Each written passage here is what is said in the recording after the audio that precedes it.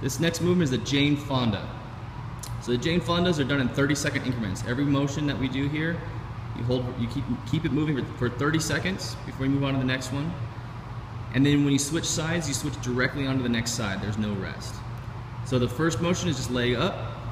You're gonna slightly point that toe at the ground. Keep those hips nice and straight. Go to knee over basketball after 30 seconds. He's gonna tuck that knee up as high as he can up to his chest. You wanna keep those legs apart. Okay, let's say kick his butt. He's gonna keep that knee right behind that leg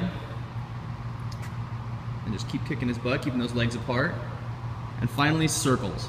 You can do big circles, you can do small circles, you can go forward, you can go backward. Doesn't matter which direction you go.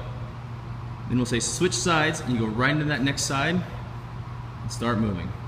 It's the same exact sequence on the other side. And that's the Jane Fonda.